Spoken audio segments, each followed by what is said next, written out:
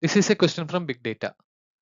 In reference to big data, consider the following database: Memcached, CouchDB, Infinite Graph. Choose the most appropriate answer from the following options. Let's try to solve it. So first one is Memcached. What is Memcached? It is an in-memory data store used for caching.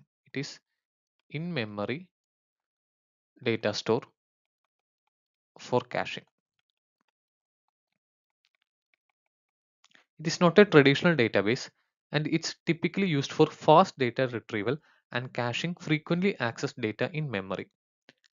This is actually memcached. While it can be part of a big data solution for caching, it is not primarily a database for big data. Not a database for big data.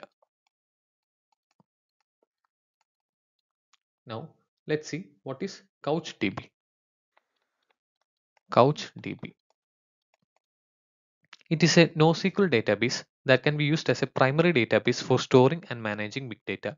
It is a document-oriented database that can handle large volume of data efficiently.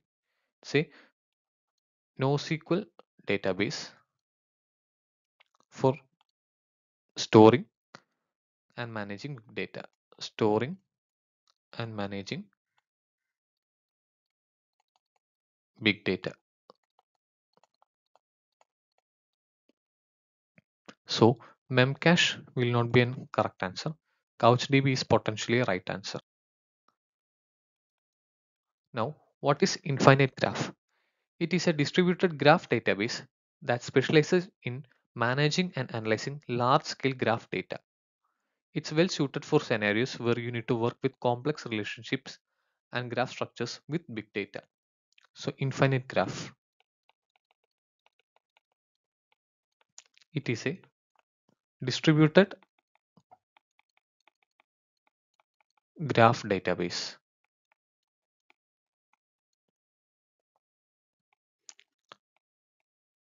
and suitable for analyzing large-scale data, large-scale graph data. So it is also suitable for big data.